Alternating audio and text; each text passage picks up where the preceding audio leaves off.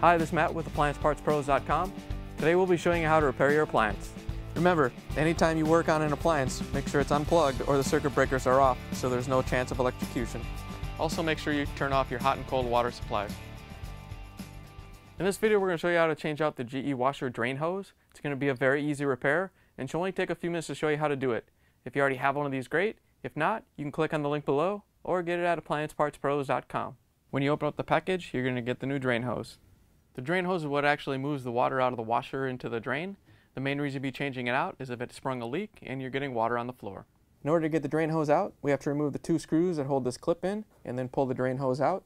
Make sure you lay a towel down. You're going to get some water that comes out when you pull the hose out. We're using our 1/4-inch nut driver.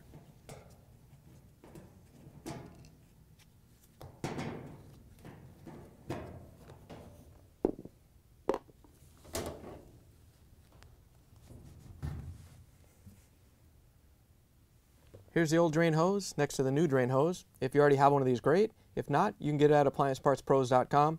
We do have to take this drain hose clip off the old drain hose and put it onto the new one.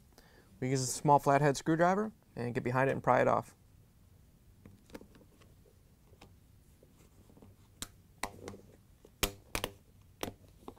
Once you have it off, all you have to do is slide it onto the new drain hose.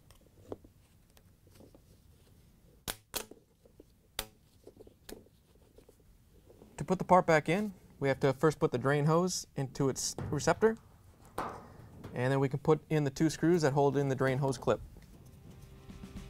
Now that you have the drain hose installed, you can insert this end into the drain, plug the washer back in, turn the water back on, and take it for a spin. Thanks for joining us for another successful repair brought to you by AppliancePartsPros.com. Check out our other repair videos on our site, Facebook, and YouTube.